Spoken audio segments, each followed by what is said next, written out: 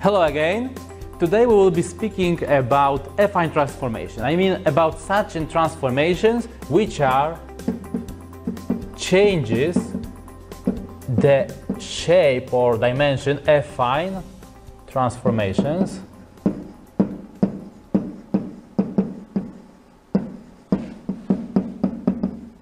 I mean we will be speaking about the transformation with change the shape of the particle elements and which are given by some matrix product. I mean, we will be speaking about the such a transformation which can be expressed as a matrix product. I mean, we will have two elements, I mean two vectors x and y, and the transformation given by the matrix A. Okay, we'll be speaking about some simple square. I mean, it will be 0, let's say 1, 2, 3 points, okay, and the points will be given by the coordinates 0, 0, let's say 1, 0, 1, 1. Here we have such an coordinates of that points and 0, 1, and due to that assumption, here we have, let's set our base square element, and for that element here we have the vector x. O is given by the 0, 0, let's say.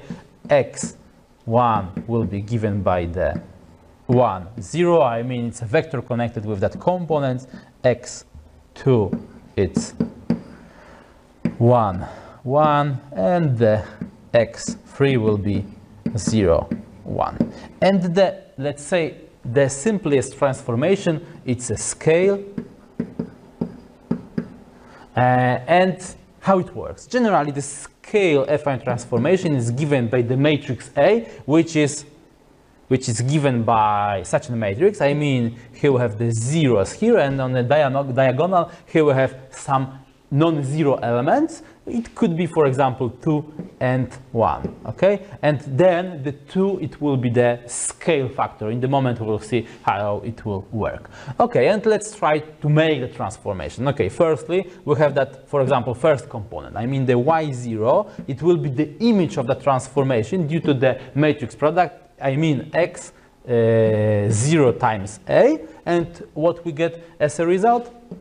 It will be, in that case, 2 times 0, 2, 0, 0, 1, and here we have such a component. It will be, let's say, 0, 0, because it will be the first element, and as a result, we see that due to the way how we should compute the matrix product, we have 0 times 2, it's 0, plus 0 times 0, it's 0, I mean, here we have exactly 0, and the same situation here, I mean, the 0 times 0 is 0, plus 0, because 0 times 1 is still 0, here we have 0, 0. I mean, if we take the x0, we will get exactly the same y0, okay? What about the next element? It will be such a thing. I mean, here we have again the same element, and here we have 1, 0, and as a result, we have 2 due to the matrix product and 0 as another component. And now we see that the first component, I mean the x component, was 1, and this time,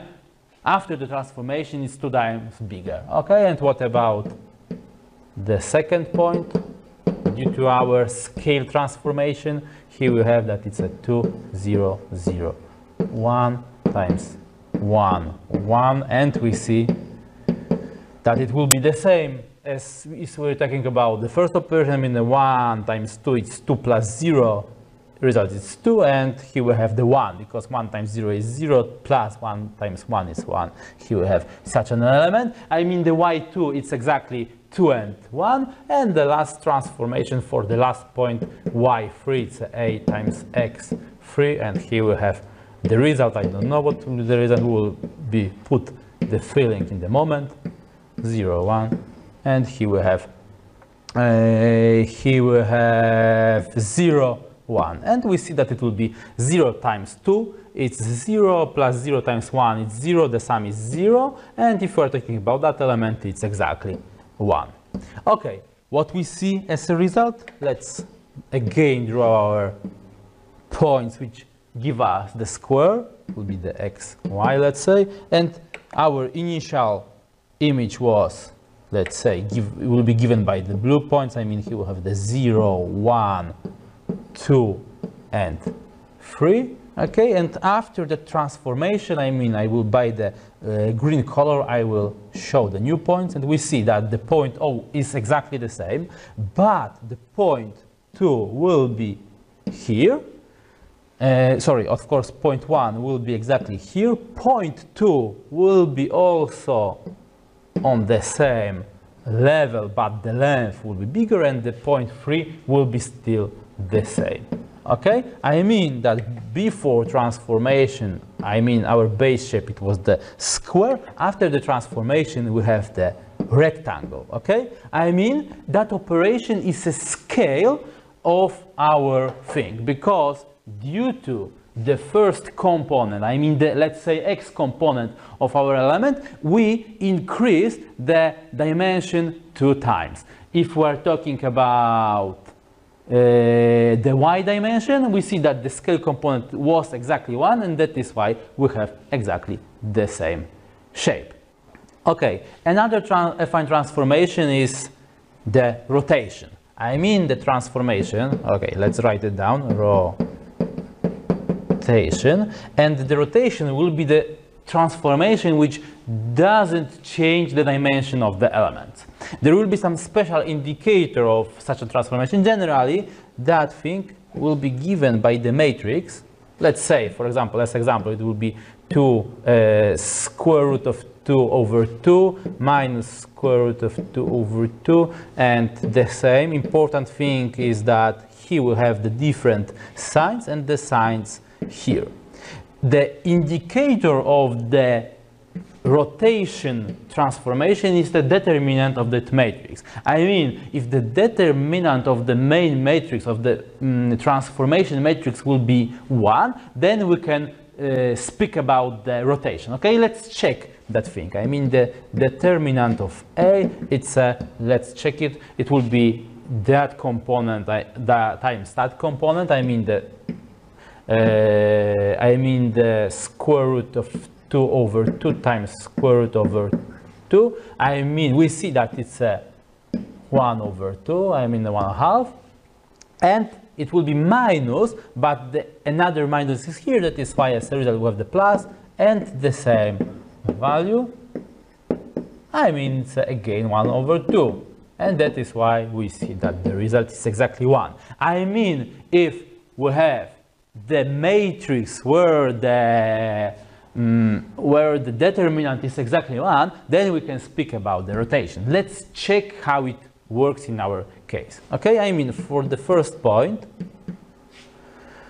we have such a thing, oh sorry, of course, x0, and as a result we see that there will be, it will be square root of 2, and that components here and here and here, and let's put the point 0, 0, because it will be for the xo, and we see that again it's a 0, 0, because that element, that element, and that element times that element plus both of that products. Here we have the 0, the same here, that times that and that times that, and here we have again 0. It means that point O, it will be the point of the rotation. I mean, the rotation will be taken about the point 0. Okay, what about x1? It will be such a thing. A lot of things to write down. Times 1, 0, and let's say what we will get as a result. It means that it will be square root of 2 over 2 minus 0, because it's connected with the second product. It means that here we have such a thing. What about that component? We see that it will be exactly the same, because 1 times square root of 2 over 2, it's exactly that value, minus 0 because of that thing. I mean, we see that point 1 will be transformed to the another position, and we see that from the element, from the point with only one non-zero component, we will get as a result two non-zero components. Okay, what about the second point? It will be such a thing, and again it's a, let's say, simple transformation, simple computations.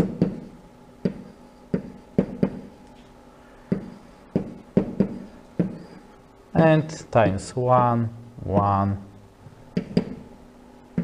And we see that as a result of the first product, we see that it's that value minus that value. It means it's exactly 0. If we are talking about that element, it's that value plus that value. It means that here we have that it's 2 times square root of 2 over 2. It means that it's 0 and square root of 2. Okay, here we have such a thing. I mean, we see that from the elements with two non-zero components, we have element with only one component which is not equal to 0. And the last point, I mean the y3, the image of the transformation of the x3, it will be such a thing.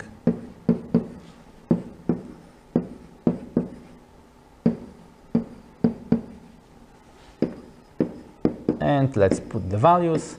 Here we have the 0, 1, because there were such coordinates of the point 3, and as a result we have 0 from the first product minus square root of 2 over 2 as a second component, and the same here but with the positive value. Okay, let's put together our results. Okay, I will again draw our plane x, y. Again, I will put our base shape. I mean, let's say by the blue color, I will put the point 0, point 1, point 2, and point 3. Okay, let's say here we have our square, and let's put our result together. By the green color, I will show you the image of our transformation. I mean, the point xo is transformed to the same point. I mean, here we have exactly the same point O prime. If we are talking about the point 1 prime, here we see such a thing. I mean, if we are talking about that point, if we are talking about that point, it will be moved from the, here we have the result. I mean, it will be moved from the position 1, I mean from the 0, from the 1, 0, it will be moved to that coordinates. Okay, I mean, it will be somewhere here because it's approximately 0.7, and it's visible that the length of that vector is exactly 1 because it's due to the Pythagoras theorem. Okay, I mean, here we have the new position of the point 1 prime. Okay, the second component, I mean the point 2, is given by the simple relationship. We see that the first component will be exactly 0, the second component will be approximately here. I mean, here we have point 2 prime, here we have that image, here we have the second side of our element, and the last point is here, and we see that it's almost exactly the same as a point y1.